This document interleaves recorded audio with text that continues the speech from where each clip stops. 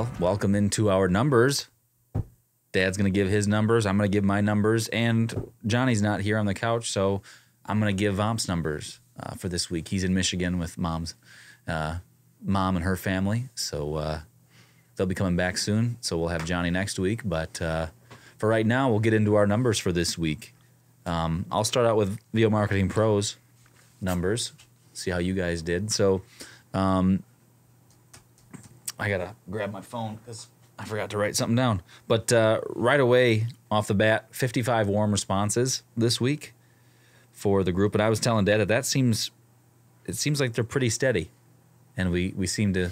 We were in the 50s last week. And I mean, anywhere from 40 to 50, 60, it seems like there's, some people might say, well, once you get through your list and stuff like that, it'll slow down. And that might be true, but they're still coming in at a regular rate, which is great.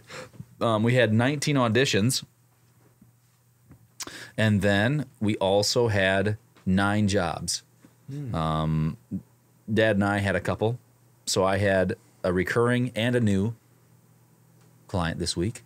Dad, mine are always new. They're always how many did you have? 2. 2. Okay, so Dad had 2 new clients. I thought you were holding up 4 for yourself. No. And then we had Kimberly Young with 3. Recurring client. Yep. Greg Campbell. Boom.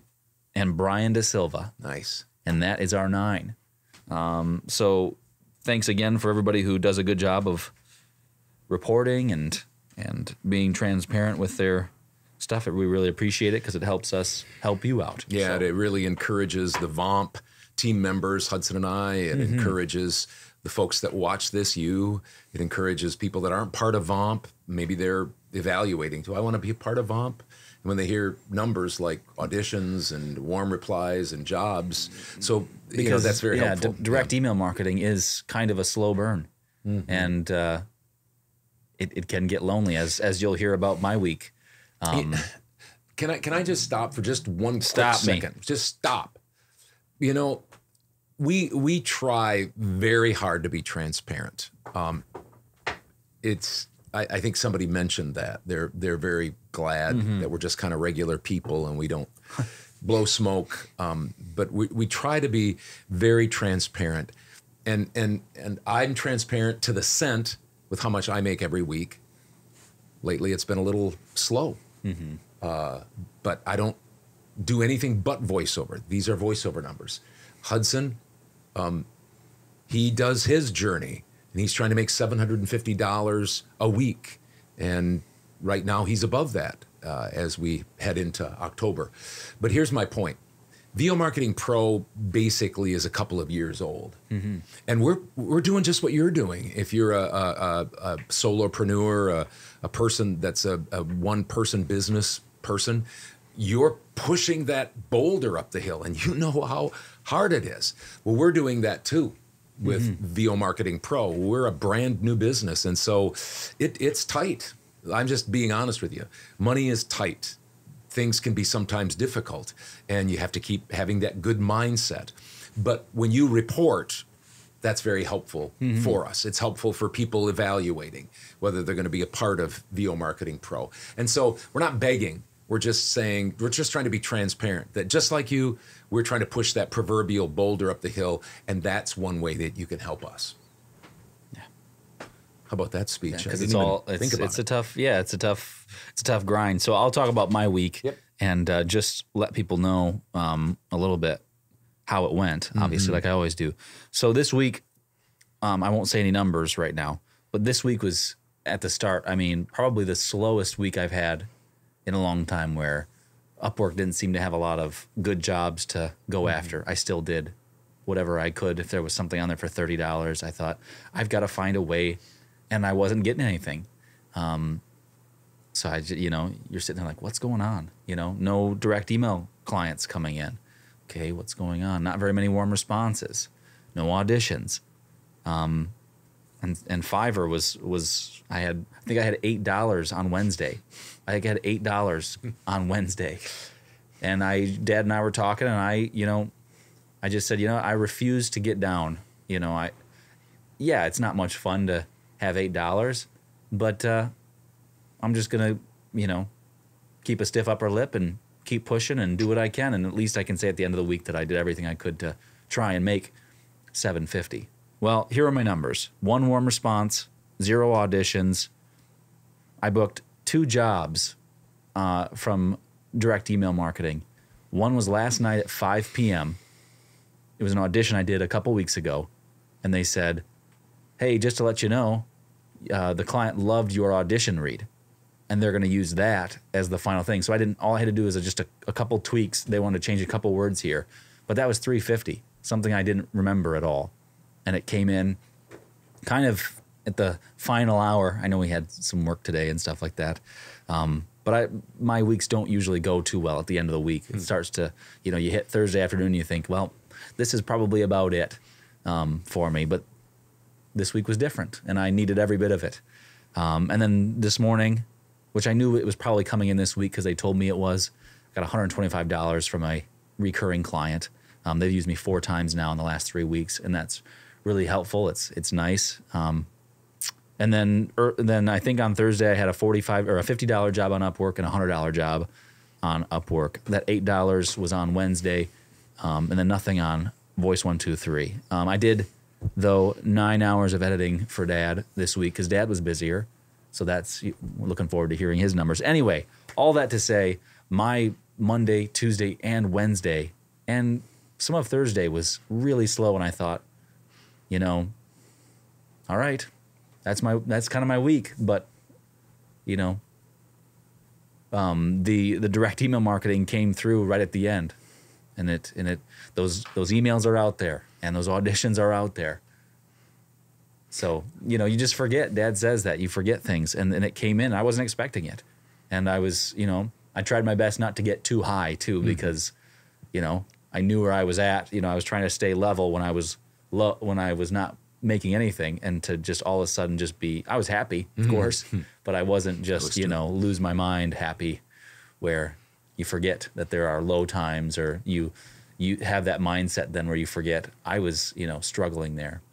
So that the next time you have a slow week, you can say, "Yeah, exactly. I've done this before." That's so important. I have 2 things to say, if I can, and you can comment back on this.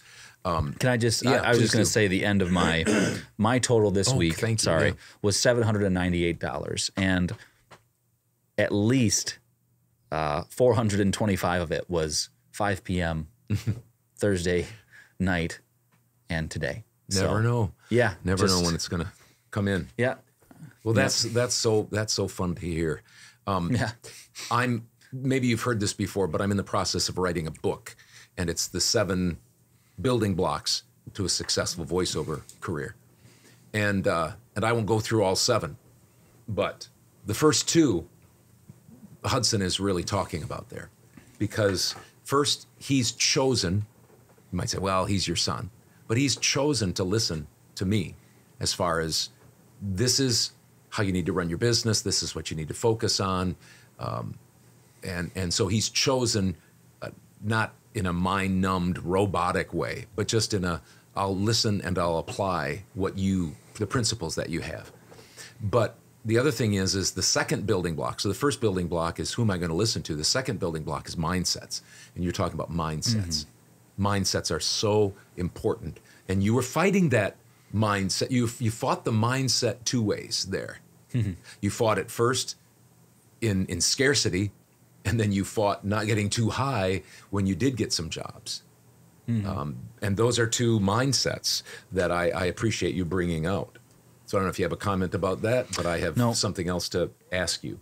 No, go ahead, ask away. So out of that $798, what job or jobs would you think would be, quote, industry standard jobs? That is, a job or 2 or none that would fall in that, where somebody who has rules to say, this is how much you need to charge, GVAA, SAG-AFTRA, gravy for the brain. You can't charge less. You're going to hurt the industry, and you're going to end up hurting yourself. You can only make hamburger money or beer money or whatever you want to call it. I would have only made $350 this week. $350. That's what I thought. That was $350 for a minute.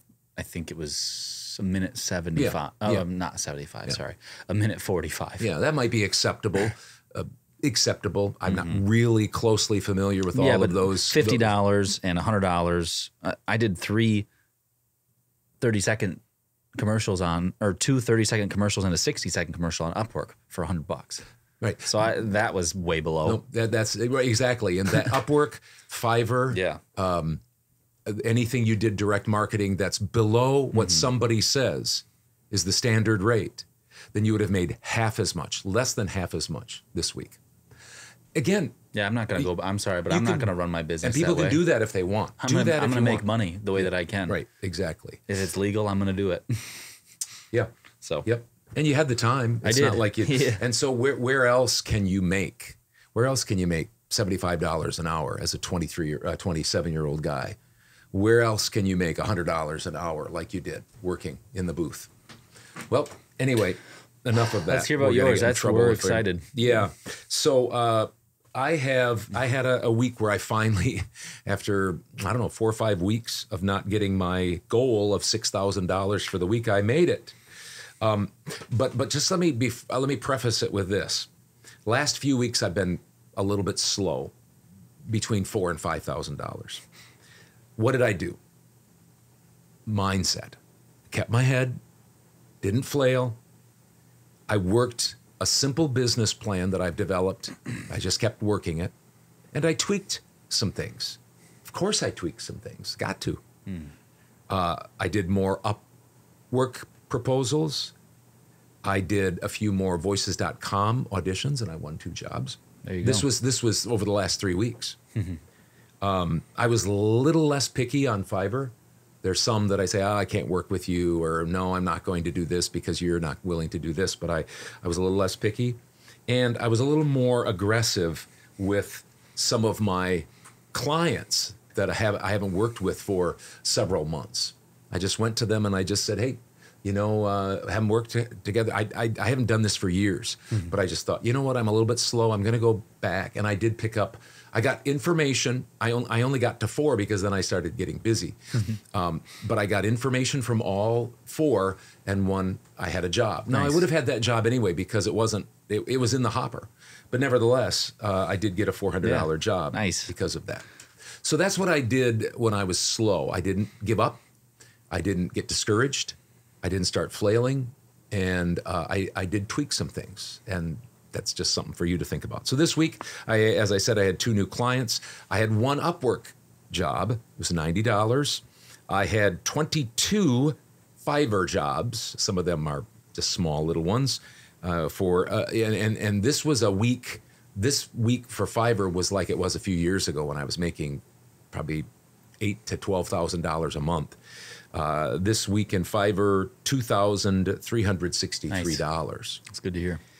My impressions were way up. I think recently they're 31K impressions. So I must be on the front page or something.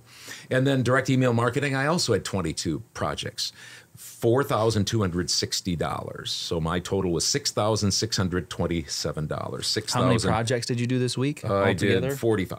45 projects. No, I did 5. Yeah, no. 1, 2, 3, 4, 5. Yeah, but the thing is I have a couple of clients that send me volume work. It's $100 a piece. I pump it out. You do the editing. It's very short and sweet and hard to beat. And I made $700 just from them this week. So that's big. Over $6,600. So I'm very glad for that.